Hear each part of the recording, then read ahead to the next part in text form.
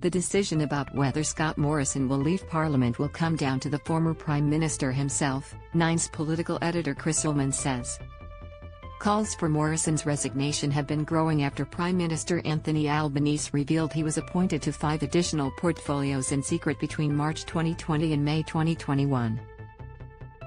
During this period, Morrison, now the sitting member for Cook, was operating as Minister of Health, Finance, Home Affairs, Treasury and Industry, Science, Energy and Resources.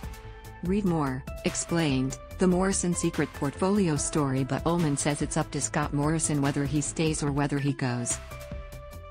But Terry's no real reason for him to leave Parliament. At this stage, although we will get more legal advice from the Prime Minister, no laws were broken. Certainly convention was trashed.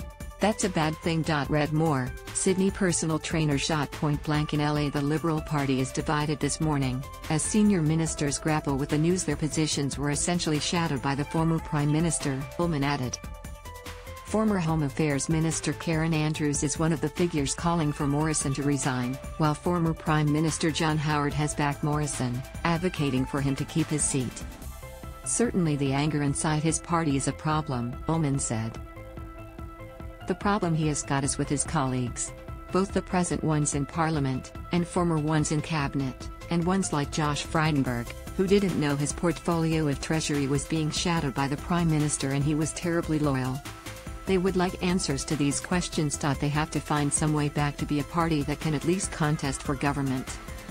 Morrison has defended the secret ministry move in a nearly 1,300-word Facebook post shared yesterday.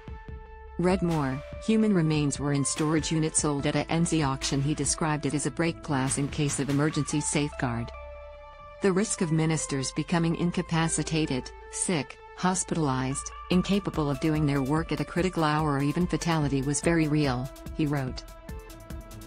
As Prime Minister, I considered it necessary to put in place safeguards, redundancies and contingencies to ensure the continuity and effective operation of government during this crisis period, which extended for the full period of my term. He apologized to his colleagues for any offense.